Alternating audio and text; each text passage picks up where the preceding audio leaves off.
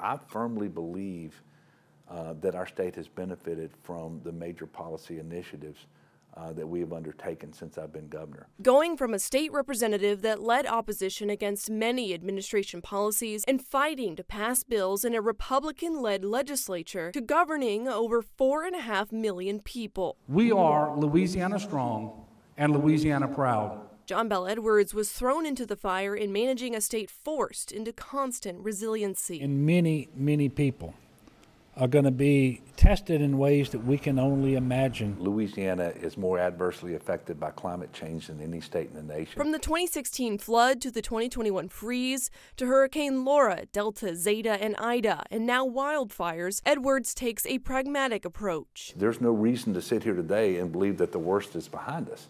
And in fact, there's every reason to believe that it's just going to continue. Despite coming from a small town in Tangipahoa Parish, many miles from the coast, Edwards prioritized building infrastructure to minimize the damage, with hundreds of millions of dollars going towards coastal restoration and protections. You can see that it's making a real difference when we restore barrier islands, when we restore coast, when we build levees. Something no governor ever expects to have to take on came early in his second term, the COVID-19 pandemic. It is only going to get worse from here. For a time in early 2020, Louisiana had the largest growth rate of the virus in the world, and now the virus has taken the lives of over 19,000 Louisianians. As we were very, very worried that our hospitals might have to resort to crisis standards of care. Edwards was faced with fierce backlash, as did many governors, with his COVID policies during the worst of the virus, and even after, as anti-vaccination and masking legislation bloomed. I wouldn't wish that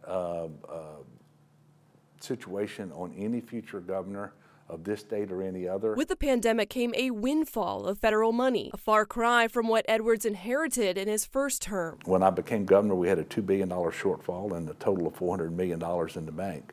Today we have a balanced budget and $3.2 billion in the bank in two savings accounts. After grueling special sessions and fights over where spending had to be cut, a balanced budget was reached. Now that the fiscal cliff is in the rearview mirror, prosperity and stability. Since then, the state has enjoyed major surpluses from following a conservative budget projection and the pandemic aid. Edwards passes on a word of advice on how to keep from falling into a deficit again. But don't upset the economic growth that we've been experiencing either, because otherwise you kind of go back to where we were. Now those surpluses are drying up, and the next administration will have to decide what gets priority of the state's money.